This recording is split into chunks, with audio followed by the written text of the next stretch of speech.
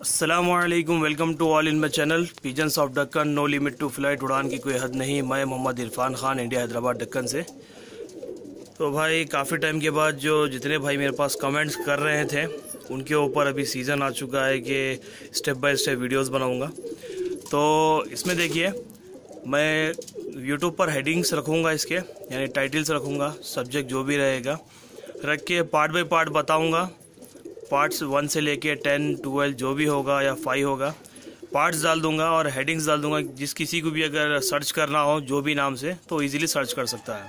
एक भाई ने पूछा था कि जोड़ा कैसे लगाए, तो ये देखिए मेरे पास 3 खाने यानी 3 सेक्शंस की पेटी है, जिसमें जोड़े हैं। देखिए इसके बच्चे हैं, इसके भी बच्चे अभी कल निकले हैं।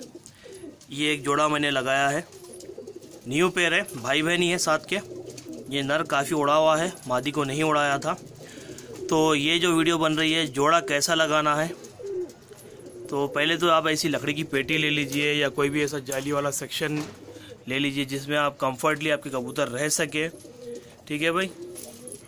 तो आपको करना क्या है, जोड़ा लगाने के लिए अगर ये मादी किसी और से मिले हुई है तो वो नर इसके साथ नहीं रहना चाहिए, उसको अलग रखें।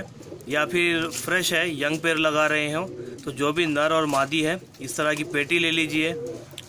कोई भी पेटी, लोहे की हो या लकड़ी की, आप लेके इनको सेपरेटली बंद करें, इनका दाना पानी इसी में करें, करके एक 1 वीक रखें। पेयर आपका चाहे तो 5 दिन में भी मिल जाएगा या तो 1 वीक के अंदर मिल जाएगा। कुछ ऐसा होता है कि भाई 1 मंथ भी लग जाता है। जैसा आपको मैं ये नर बता देता हूँ, ये जो नर देख रहे हैं आप, इसको ये मादी से पेयर अप करने में मेरे को कम से कम 2.5 महीने लगे भाई, क्योंकि ये कबूतर कुछ नस्ली कबूतर होते हैं जो खुल के नहीं आते हैं।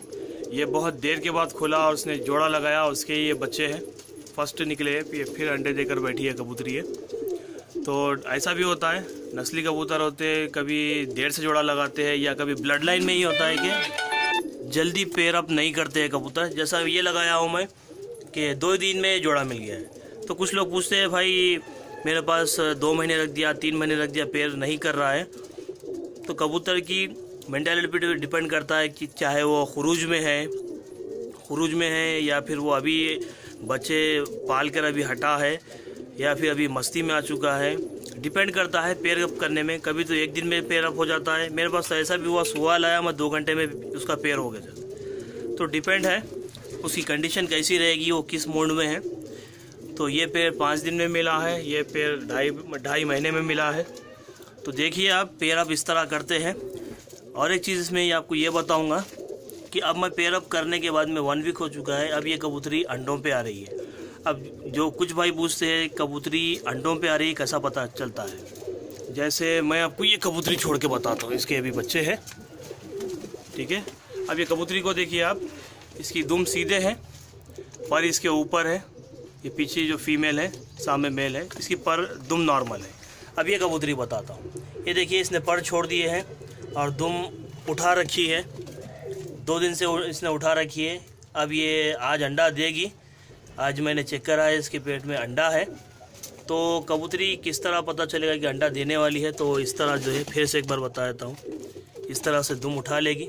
ये देखिए आप, इसका फेस बताऊँगा, इस तरह दुम उठा लेगी।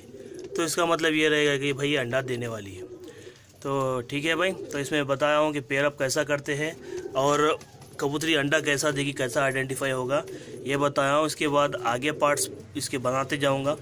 अंडा कैसा देती है, कितने दिन में देगी, कब निकलेंगे बच्चे। ऑलरेडी थ्योरी डाला हूँ, प्रैक्टिकल भी डाल के बताऊँगा। ठीक है भाई, अलविदा, अल्लाह हाफिज़।